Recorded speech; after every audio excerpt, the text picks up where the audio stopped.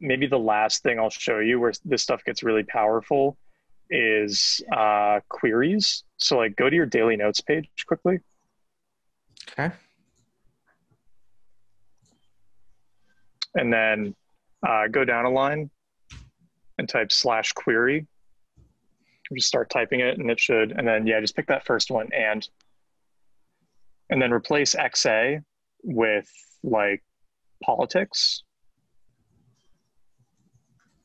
capital P, because it's got to match the page, yeah.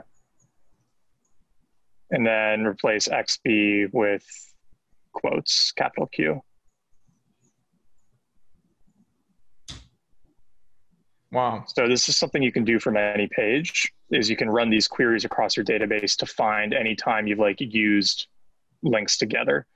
So as you add tons of articles and books and lots of quotes and other notes and things, this makes it really, really fast to pull in anytime you've used certain combinations of things.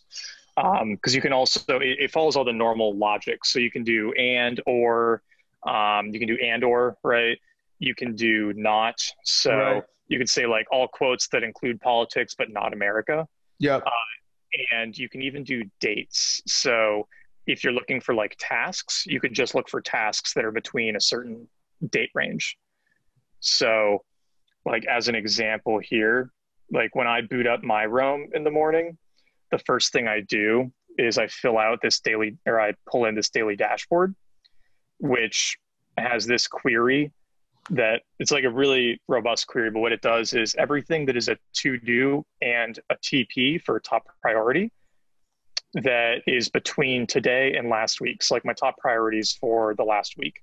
But I could also change this to like next week and last week. So I can see the upcoming stuff too. Do something like that. It's not gonna be any results.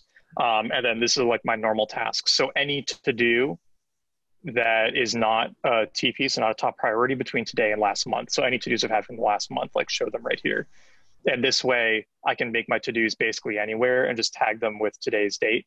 And they'll always show up when I turn on my Roam for the day, and I won't like lose any of my tasks, which can be kind of easy to do if you don't have something like this set up.